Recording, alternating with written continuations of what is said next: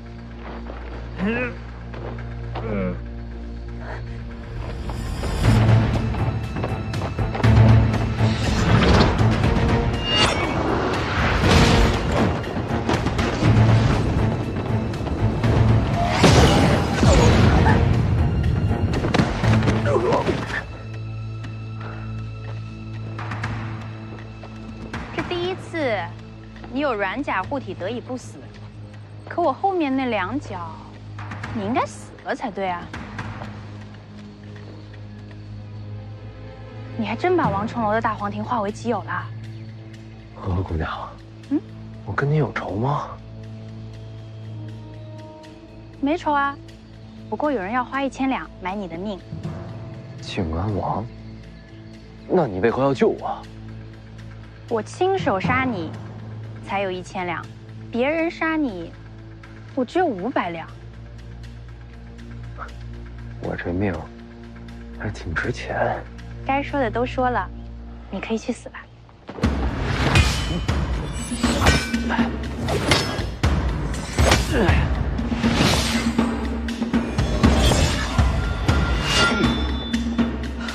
你这不是刀法。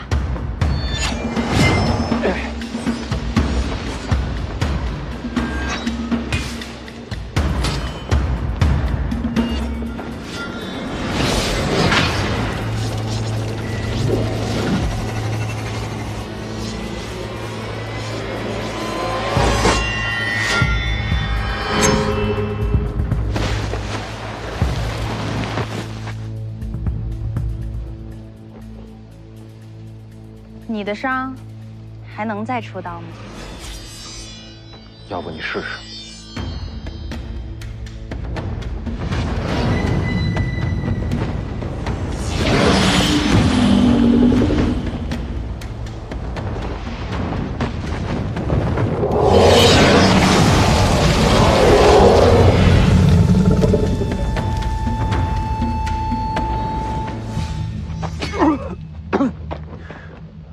你没事吧？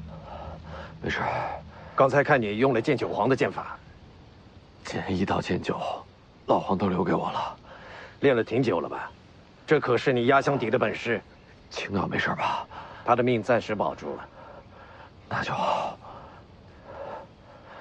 可你要死了。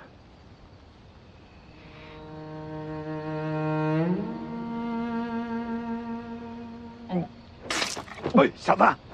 小子！哎呀！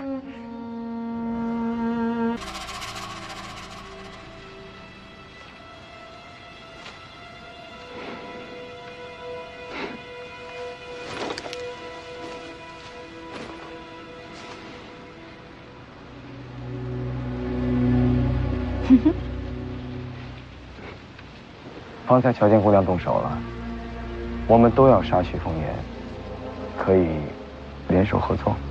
1000两黄金都是我的，滚！不然杀了你。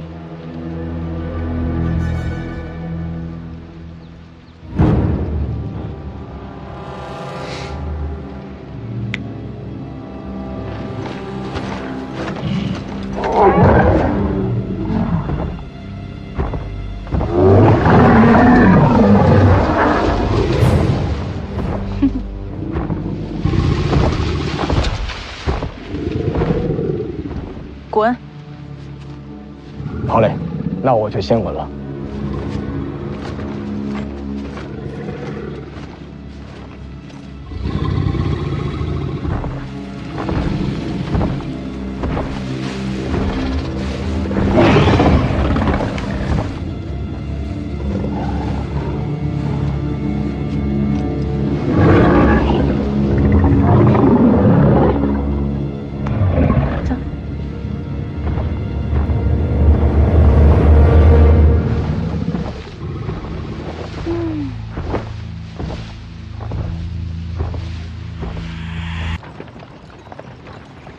青鸟还没醒，人在那辆车上，有人守着。幸亏我撑住了，要是让靖安王看出我身受重伤，还不一定能放我安全离开。你倒是做了个好买卖，一早就想着劫走王妃。要不是靖安王给机会，也不会让裴南伟来芦苇荡送信，大家心照不宣罢了。你和那老狐狸心照不宣，一窝火。他是狐狸，本世子是雏凤，反正都是禽兽。你这画风越发犀利了。说到禽兽，我想起个事儿。什么事儿？还记得在青城山遇到虎魁被杀，那时候我在林里走散，见到有人骑着巨兽呼啸而过。也不知道是什么杀了虎魁。我看见了，从我跟前跑过去的。长什么样？跑太快没记清楚，就记着黑白杂色，而且背上还背了个人。现在想想，那背影和刚才刺杀你的那个丫头特别像。你是说虎魁是呵呵姑娘杀的？那他从青城山就跟着我们了？不对呀，那个时候还没进青州城呢。难道他不只是为了靖安王的千两黄金杀我？他在骗你。那他是在灵州城卖酱牛肉就伺机想杀我？也不对呀，这么多年那么多机会，干嘛等到现在才动手？哎，你到底跟那个什么嘻嘻哈哈姑娘有什么关系啊？我就买肉的时候见过几次，我都不知道她名字。我看她整天笑呵呵的，给她起名叫呵呵姑娘。还有啊，靖安王提醒的对，裴南伟不能跟我们通行。你先考虑考虑自己吧。我怎么了？你眼睛都在流血。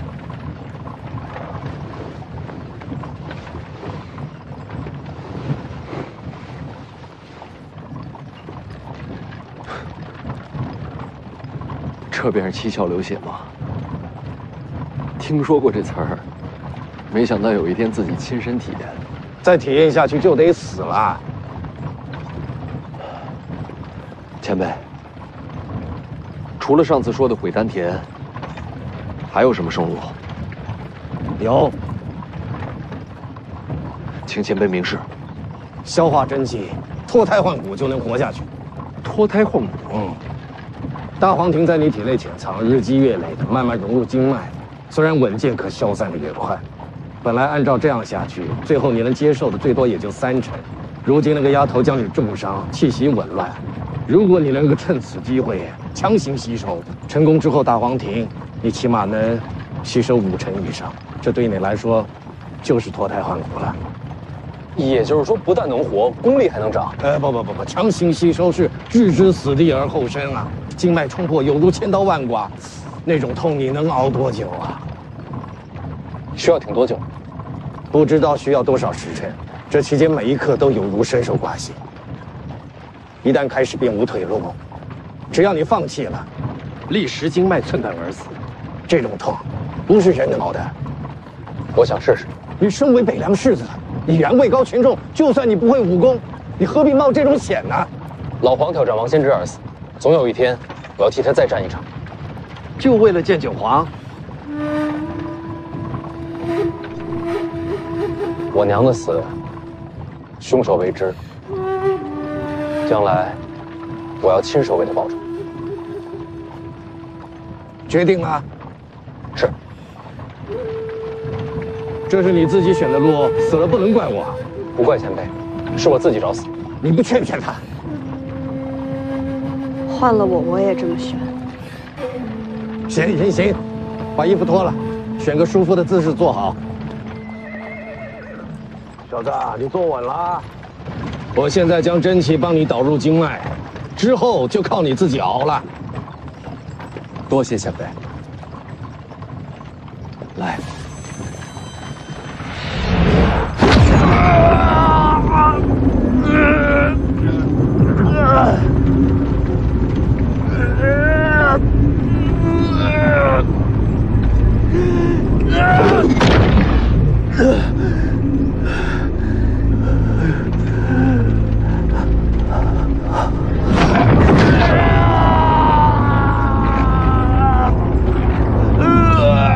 这才刚开始呢，忍着点。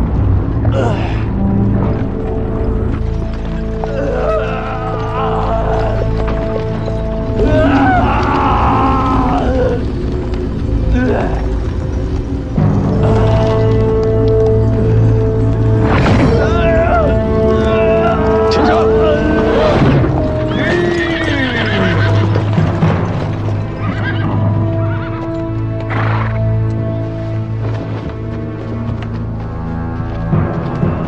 哎，前辈，你们帮不了他的，这千刀万剐，要他自己扛。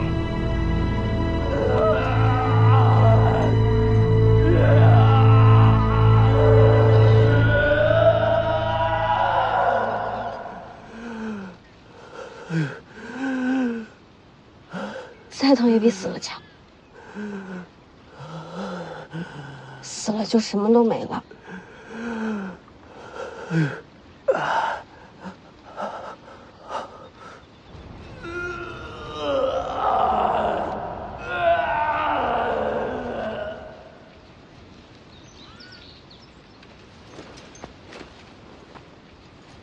嗯，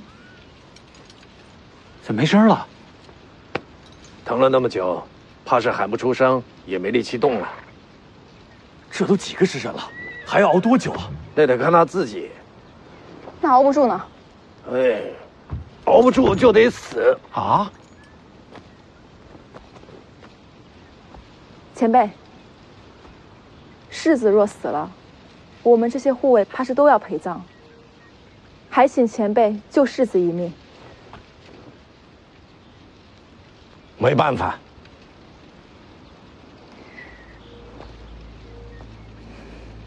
我看世子是熬不住了。世子养尊处优，哪受得了这份折磨？事已至此，不如想想自己。你想说什么？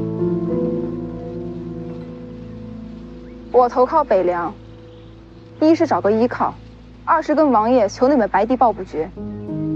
不过投靠归投靠，我可没打算把命交出去。你要走？世子一死，谁知道王爷会怎么处置我们？现在走，兴许还能寻条活路。逃兵当斩首论处。我是护卫，不是军人。宁将军，让他去吧。许丰年是熬不过来了，我劝你们别想想后果。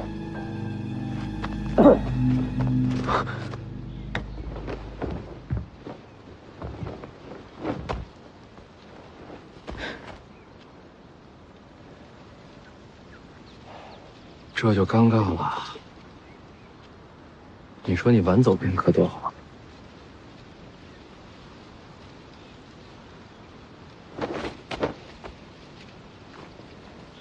请世子治罪。我以为你会逃。既然世子没死，留下来，好处会多一些。起来吧。世子，这种人留不得。我会把那本白帝报卜诀给你。舒修愿为世子效死。这就是场面话了。你我都清楚，你不愿意死的。不过没关系，用人嘛，不一定非要同生共死。北凉那么大，怎么会容不下一个舒修？徐骁之后又是世子，北凉气数当心。这附近有溪流或者水潭吗？这衣服都粘上了。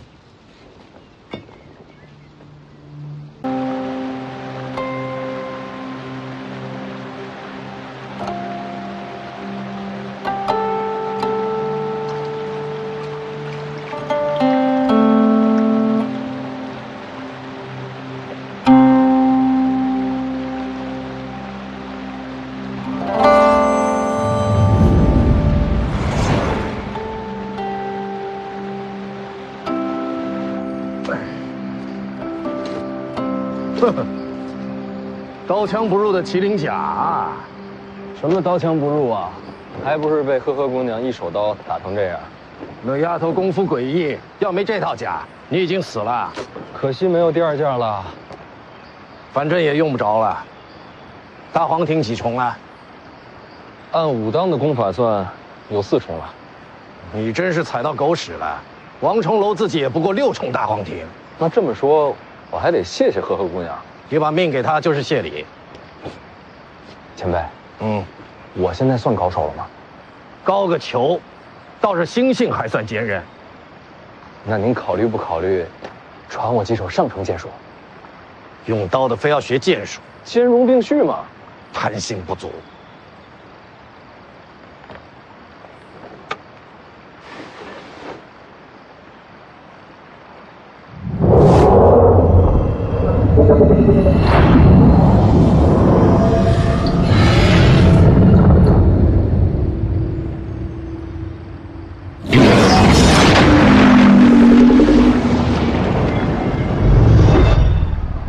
这就是两袖青蛇，到武帝城之前学不会，就是跟你无缘。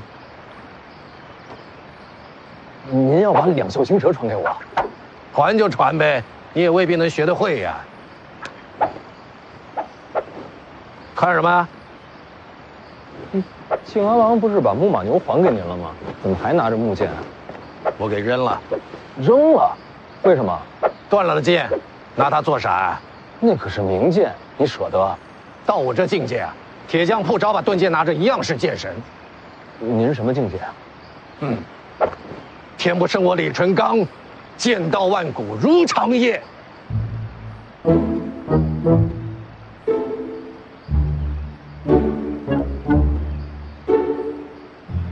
我把自己夸到这份上，世间罕有。已经谦虚了。歇够了，也该走了。对了，前辈，您有考虑过成亲吗？您觉得裴南伟怎么样？你是在水里泡糊涂了啊？说真的啊，这位王妃啊，那可是个烫手山芋，连靖安王都觉得她来历有问题。咱们这一路要带着她，不知道惹出多少麻烦来。可又不能把他送回襄樊，要是您肯接手的话，肯定镇得住他。滚蛋！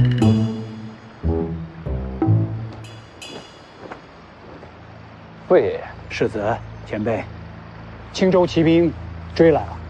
不应该啊！靖安王要杀我，何必等到现在？是世子少巡，为王妃而来。看看，麻烦来了。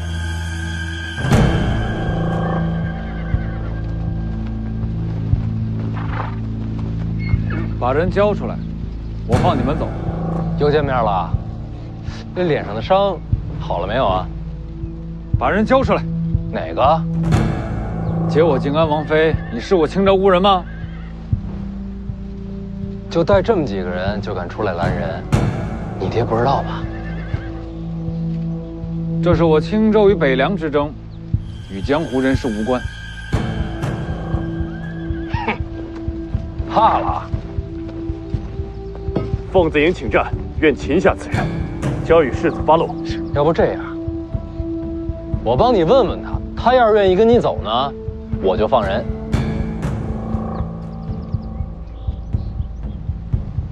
你都听见了，想不想跟世子回襄樊？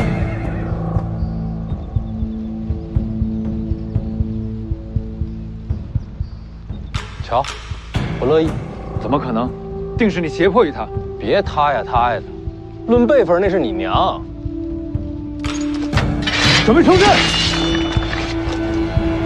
世子，陆球有罪，监察乱法，世子受苦了。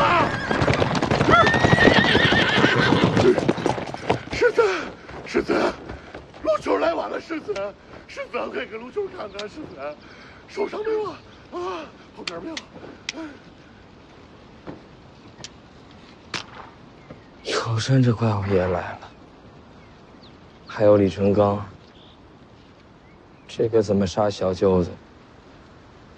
太难了吧？疯子要殉职，这世子受伤啊！哎，好了好了，起来吧，起来吧。世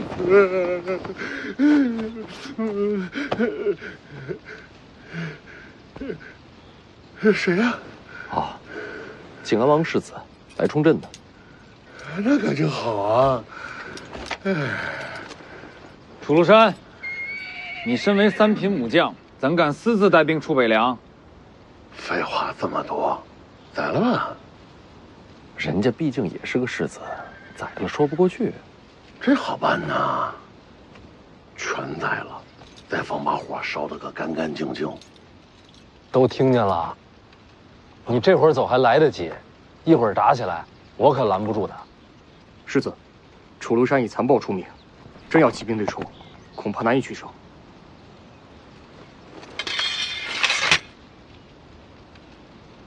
今日之耻，来日必报。你敢再指我家世子试试？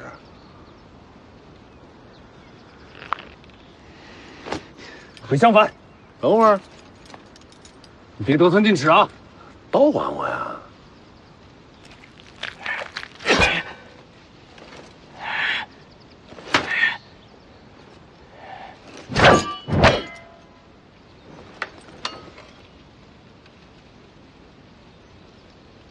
走。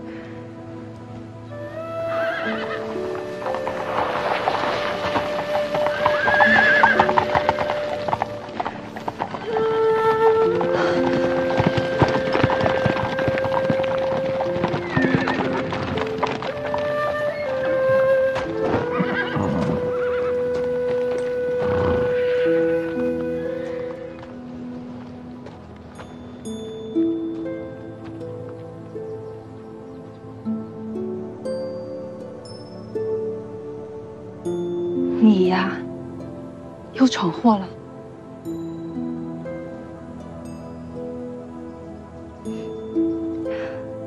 你好像瘦了。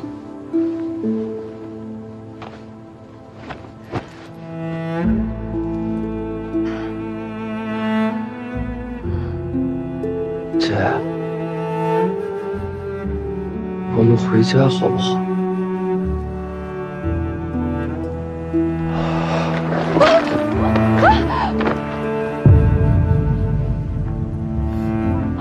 凤年，凤年，凤年。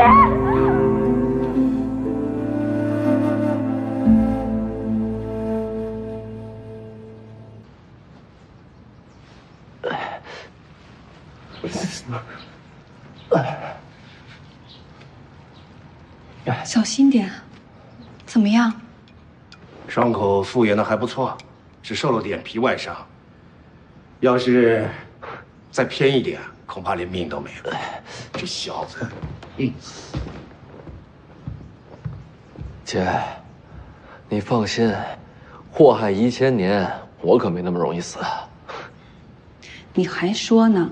知道有刺客，为何不小心防备？我这不是着急帮你出气吗？刘丽婷死了，他想害你，罪有应得。你知不知道他那发起想高官抓你？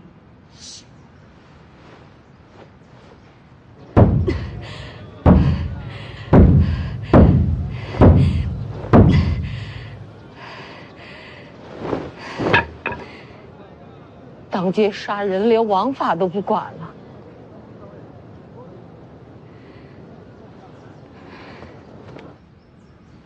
府衙不肯接状子，对外说是衙里官吏受了风寒。难道是怕了我世子身份？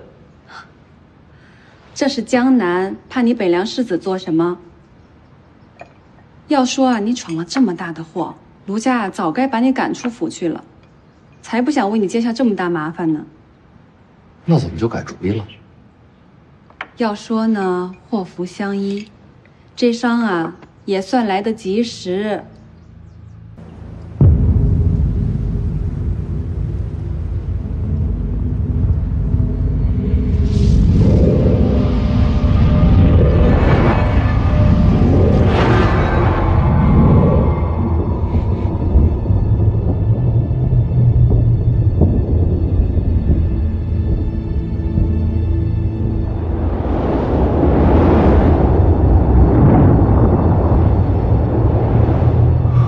世子，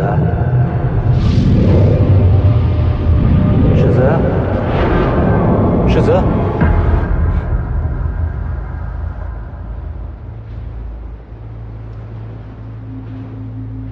您没事吧？没事，我就是刚才恍惚了一下。哦，你觉得这幅画什么意思？这画和这文字并没有什么关系啊。你看这幅画的时候，有没有什么特别的感觉？就是一幅普通的画。没什么，先往下看吧。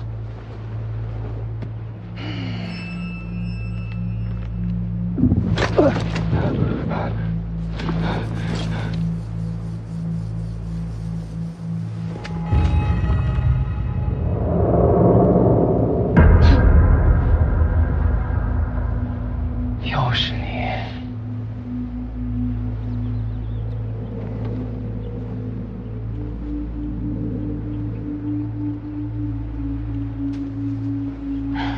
那木盒子，你给他的？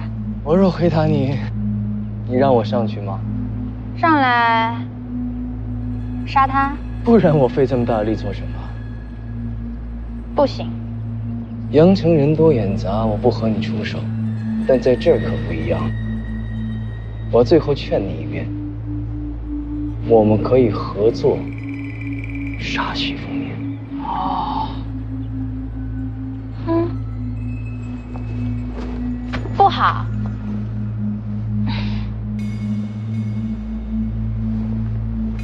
哎呀，做人要讲道理啊！从内容上看，这里收集了不少证人证词。那一晚，王先之确实在京城。证词未必是真的。这里边提到的人大多还活着，想询问一下真假并不难。我觉得他说的是真的。就算王先之当时在京城，也未必是他出手。说实话，王妃当时虽然剑法神通，可王先之真要出手，他不可能活出京城。但至少说明王先之跟此事有关。这个木盒的突然出现，应该就是让你这么想。我明白，我这一行就是要去武堤城，到时候我看了这个心绪大乱，到时候直接对王先之出手，这借刀杀人的把戏就得逞了。世子，世子明白就好。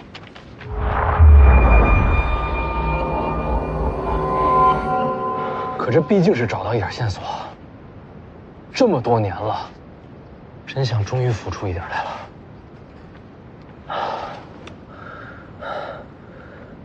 我保护黄满儿，保护大姐二姐，就是因为我答应我娘，我要替她守住这个家。我心里边我娘一直还在，一直看着我呢。不能让我娘失望，我一定要找出害他的那个凶手。世子，我没事，我就是好不容易找到线索，心里有点乱。北爷放心，我不会做傻事儿，也不会冲动。你就让我一个人坐会儿，我好好想想前因后果。有什么需要，你随时叫我。好。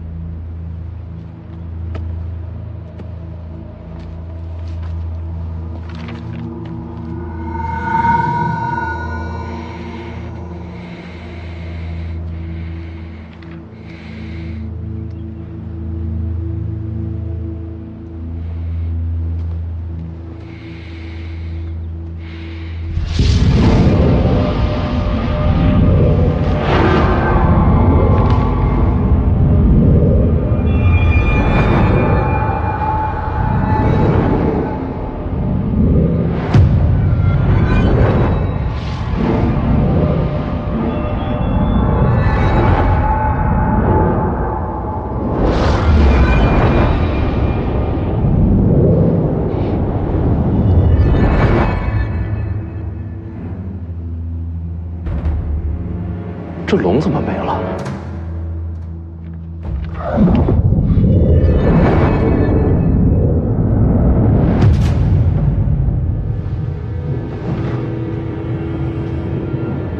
李前辈，魏爷爷。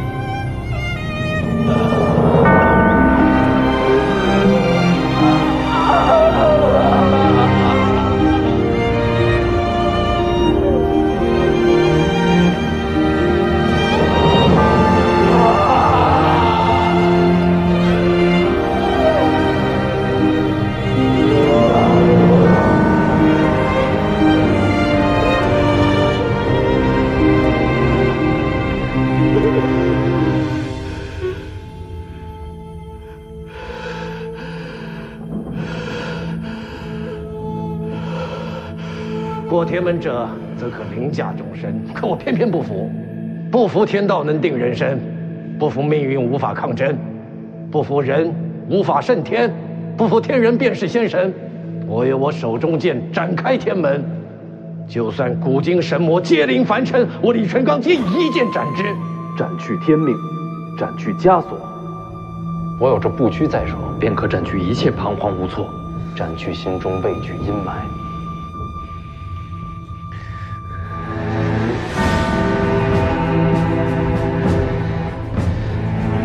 去你的天道！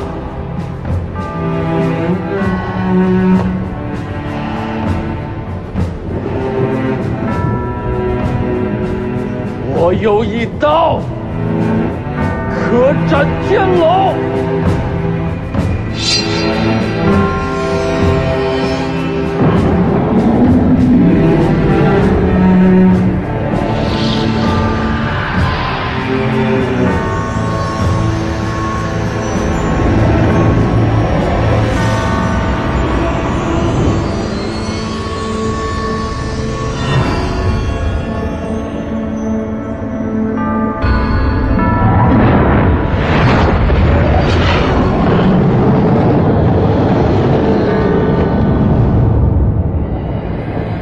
有一刀，可斩天人。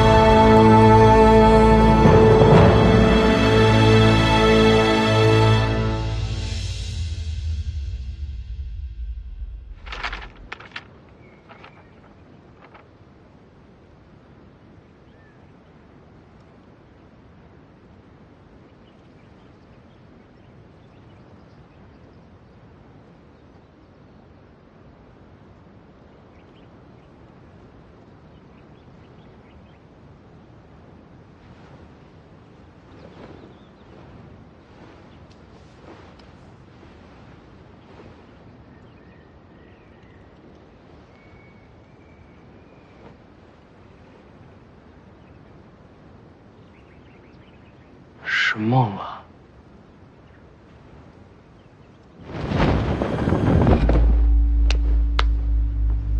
没想到吧？喂，还不叫人救你？你受伤了？在悬崖上跟人打了一架，问题不大。悬崖上人很多。多，都是来杀你的。你挺抢手啊。打伤你的人呢？下去了。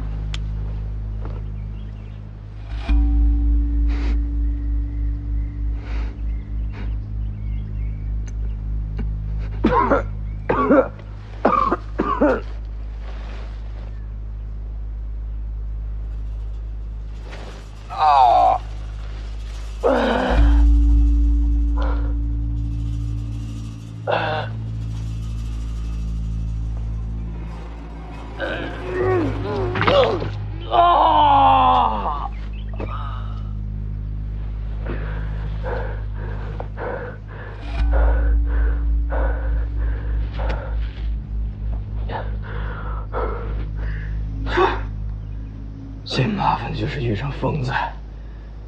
希望赵皇上前辈说的都是真的。天都亮了，白打一晚上。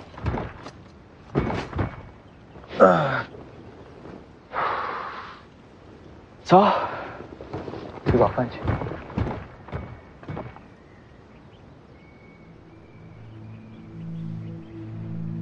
你还不叫人救你？我真杀你了！太阳要出来了。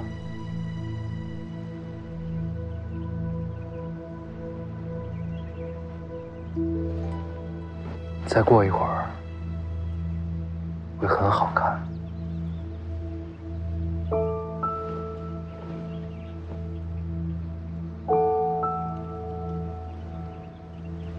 要不我们一起赏个景，再搏命吧？行啊。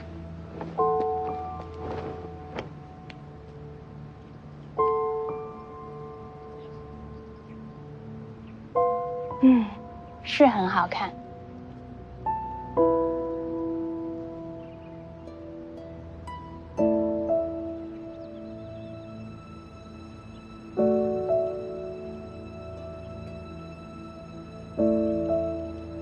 你怎么哭了？我梦见我娘了。她很好看吧？你这么好看，你娘一定也好看。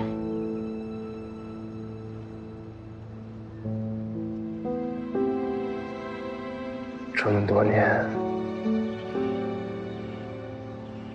其实我一直不相信她已经走了。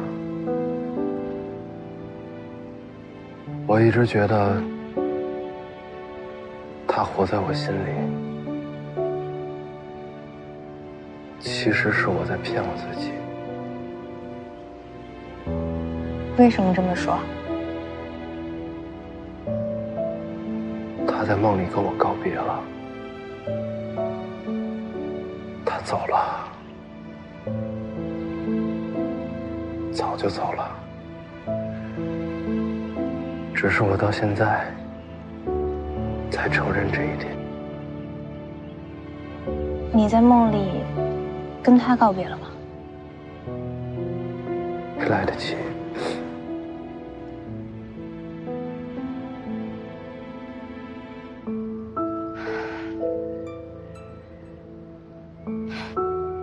今天的景色是很美，看在美景的份上，不杀你了。你为什么一定要杀我？我不相信你就为了千两黄金。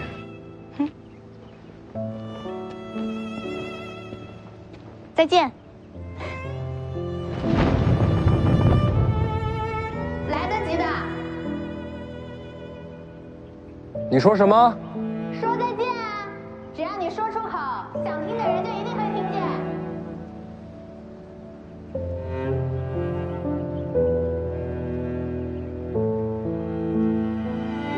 你在梦里见到的天龙就是这样的，仅凭几套纹路、一幅图形，就能让人入梦？只对你有用。准备这些的人应该对你了解颇深。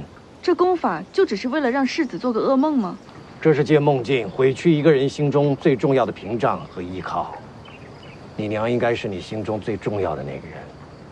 是，这是想从心灵上给你打击，让你崩溃绝望。你怎么扛过来的？我把他们斩了。要不是前辈告诉我一剑开天门，我恐怕斩不出这一刀。不是每个人都能斩出这一刀的。扛过这一关，以后这类型的功法将无法再影响你了。可是，这个东西到底是谁送过来的呢？不管是谁送的，他还会再来。启程，去龙虎山。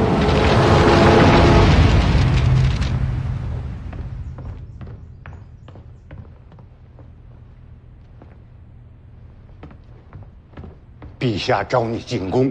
哎呦，陛下召你进宫。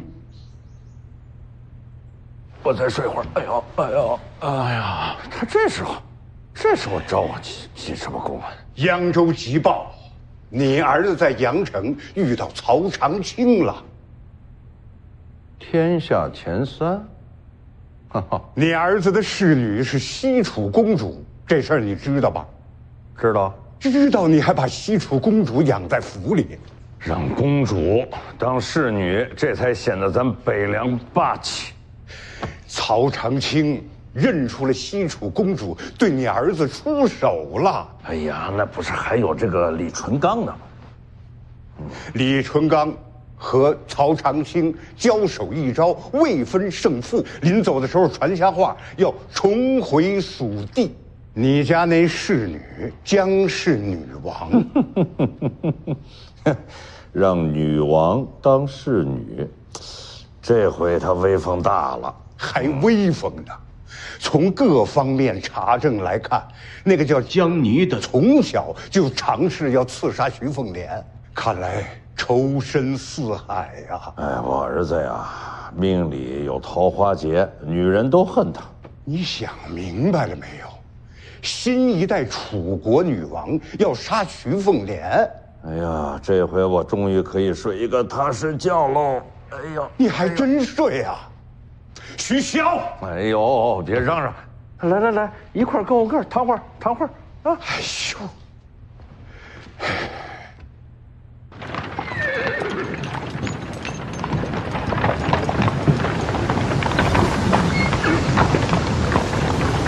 起风了。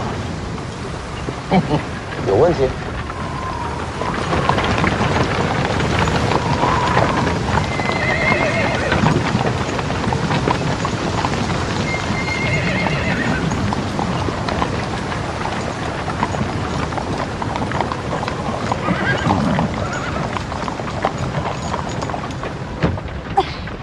江离，小声些。是曹长青引起风沙。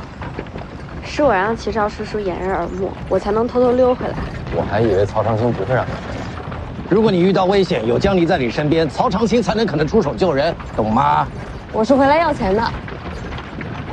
当你侍女这么多年，我要走了，你总得给点安家费吧？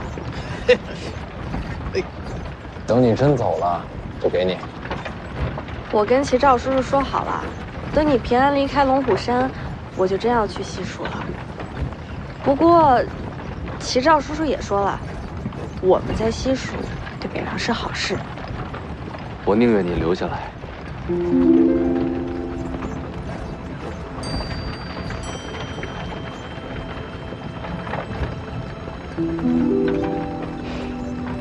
留下来被你使唤吗？好啦，你留意着点。除了身边最信任的人，你可别让别人知道我又回来了。于有为呢？他在齐少叔叔身边。齐少叔叔说，要把西楚各路义士都给他交代清楚，以后他就是我的直属女官了。殿下没被发现吧？如果杀了徐凤年会怎么样？好好的，为什么要杀徐凤年？公主要走自己的路，就不能有情感羁绊，孤家寡人才能成帝王之业。胡扯！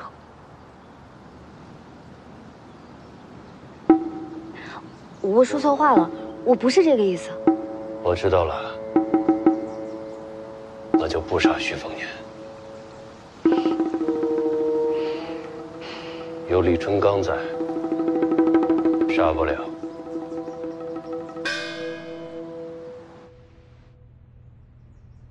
许霞，此时陛下让你进宫，你儿子世袭罔替的事儿，他就有结果了。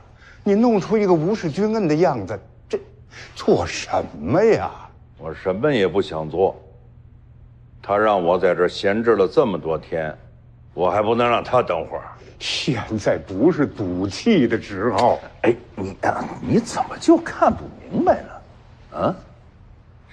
现在我表现得越狂悖，那陛下就越放心。好，好，好，全都是你的理。你要是再不去啊，宫里的马车全堵你门口了。哎，怎么又躺下了？对，也不能太过了啊。那咱们就去宫里走一趟。哎呀，好好的。着什么急？你被人设计，陷入了梦，谁干的？问题就出在这儿，我想不出来谁有这手段。你看我干什么？他是笨蛋，又不算真的闯过江湖，对功法手段不了解也正常。那你呢？你可是剑神，你也没头绪。我在清朝廷底下躲了这么多年，这些年来江湖上多了哪些高手，我哪知道呀？那我晚点去问齐兆叔叔。那女刺客呢？当时为什么不动手？我总觉得他的目的未必是杀我。现在回头想想，那2次重伤，真的是害我吗？那次之后，我破而后立，把真气强行吸收，将大黄庭推至4重。再之后，就是杨城。要说呢，祸福相依，这伤啊，也算来得及时。在阳城，我杀琉璃亭本该会有后患，但偏偏这次刺杀让卢家进退两难，反而借伤势将危机化解于无形。这2次刺杀，带给我的都是好处。所以你认为他是在帮你？今天日出之前是他杀我最佳时机，但他却没有动手。难不成又是许萧的布局啊？不知道啊。经过这次东西，我觉得自己越来越看不透许萧了。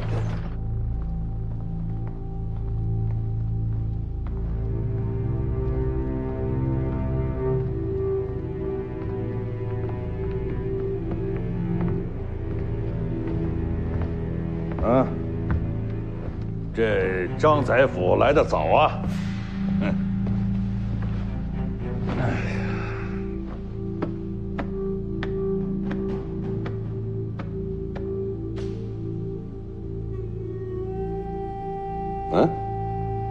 还有人来吗？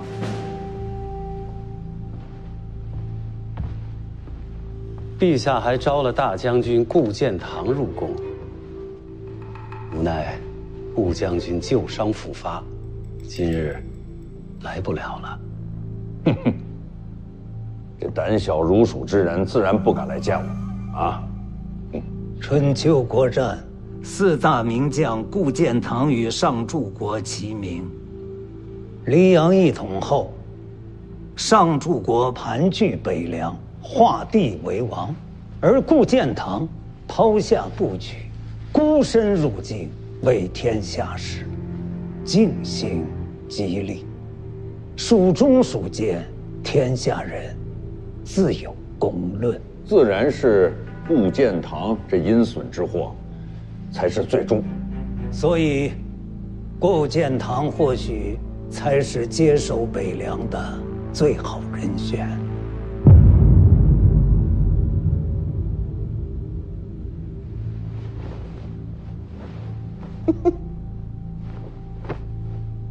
他接手北凉，那陛下能放心吗？请勿妄议君王。啊，不说了。陛下人呢？是他找我来的，怎么不露面？陛下身体不适，就不见上柱国了。那招我进宫作甚？陛下口谕，要问上柱国，北凉保住世袭罔替，世子继承了北凉王位，还想不想上柱国一职？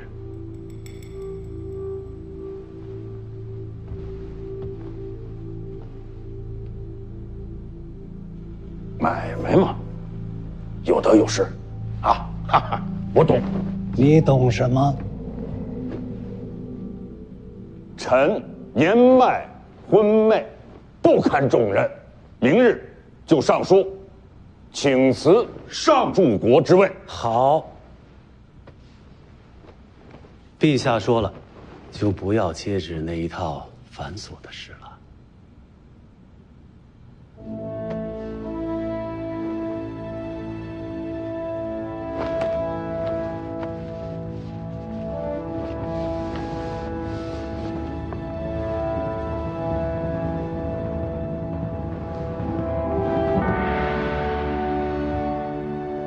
王爷既然请辞上柱国，那北凉王位自然该世袭罔替。下一任北凉旗还是姓徐。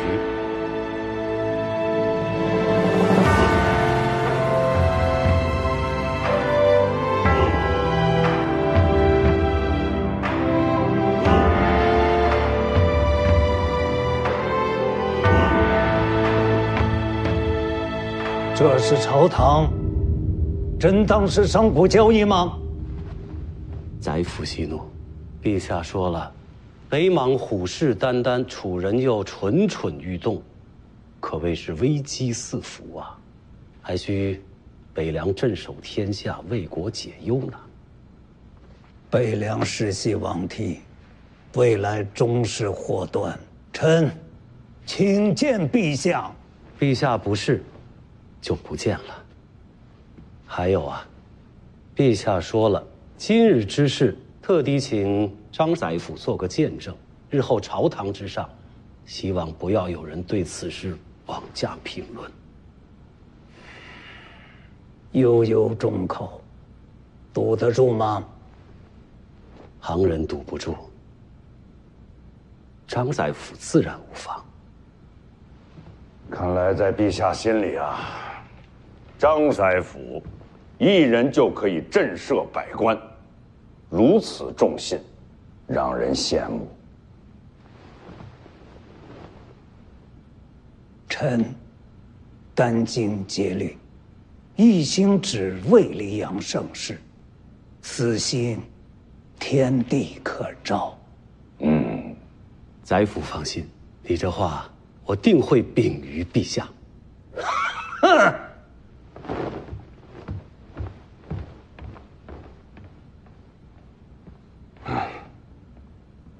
韩胜轩，今后北凉还是姓徐，你怎么想啊？难为王爷啊，还记得我这贱名。至于北凉姓什么，那是朝堂政事，我怎敢多嘴啊？人人都叫你韩雕嗣，啊，这叫多了，韩生轩是你的本名，可别忘了。小人起于微末，自不敢忘。人嘛，一呢，不能忘本；二，就是不能僭越，啊。王爷教诲，谨记于心。世袭罔替，世袭罔替，阻拦的人还真不少啊！最后成了，可喜可贺，可喜可贺，可喜可贺。好了，回我的北凉了。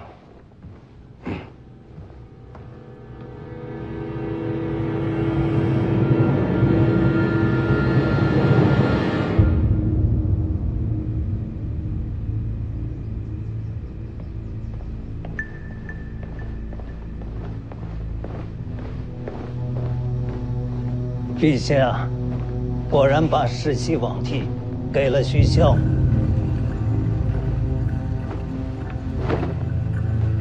那徐骁拿什么还？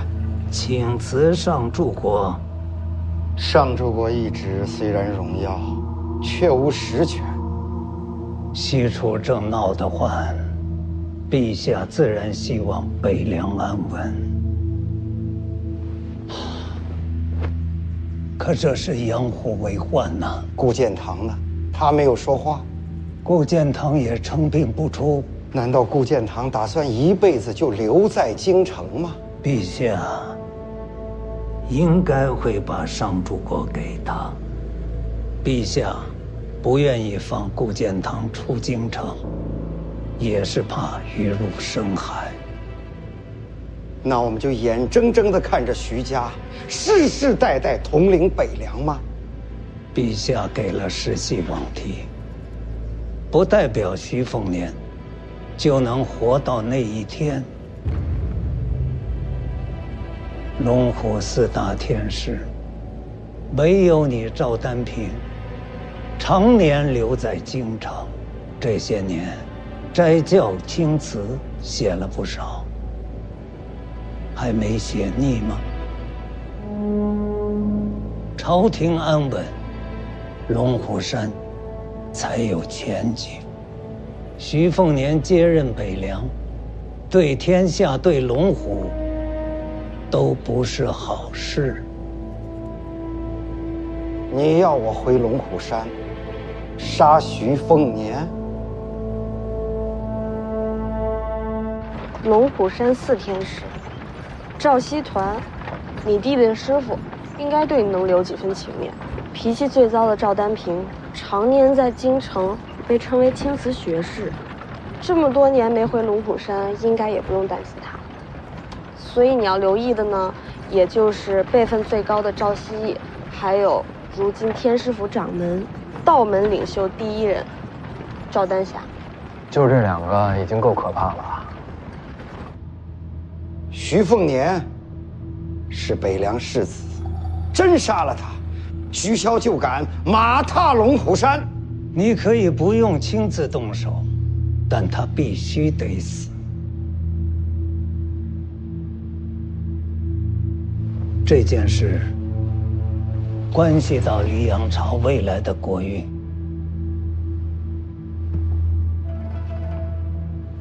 你们龙虎山既然承受了朝堂的好处，那就该为国尽忠。哦，对了，除了徐凤年，还有1人要杀。还有谁？赵凯。他又是什么人？寒雕寺的弟子，陛下的私生皇子。眼下正一路追杀徐凤年。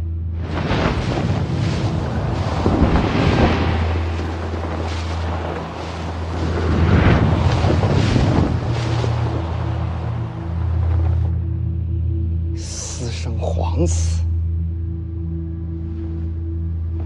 寒雕寺表面与我合作，其实是想杀掉徐凤年，引起天下大乱，然后借机让赵凯争夺皇位。他自己以为能瞒得过我。我张居禄所做的这一切，都是为黎阳朝万世太平。徐凤年是祸根，不得不杀。赵凯一样是乱应，正好一并除掉。宰辅大人，虽说是私生的，可他终究是皇子，暗中杀皇子。您有没有考虑过自己的下场？为国运而争，岂能在乎自身的命数？如果寒雕寺还真的知道了此事，他可不会放过你呀！一个太监还想着引发大乱，他不放过我，我也没打算放过他。不过，行了，朝堂风波我来挡，江湖的事情要看你们。赵丹平，你们龙虎山到底选择站在哪边呢？宰辅大人，我这就回龙虎山。徐凤年和赵凯的命，由我龙虎山取之。